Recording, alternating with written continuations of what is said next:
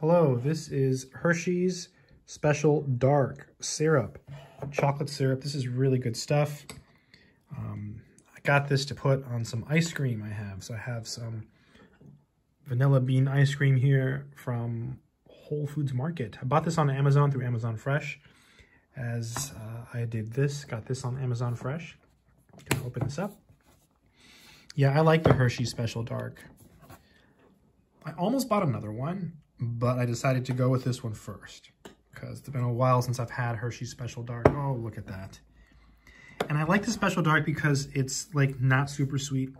It even tells you here, mildly sweet chocolate, 45 calories per 1 tablespoon. So yeah, very nice. You can have this with chocolate milk, with fruits and desserts, with hot chocolate, all kinds of stuff. And it's Hershey's, right? They've been around for a while. They make great chocolate.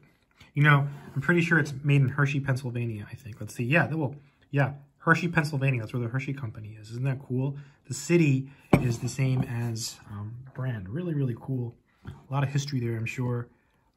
Yeah, old school stuff, right? Hershey's. Here we go. Moment of truth. I'll try it. It's been a while since I've had this. That is so good. That is incredible. Wow. Yeah, I'm going to have a little bit more. Really delicious. And yeah, just a really good way to have it.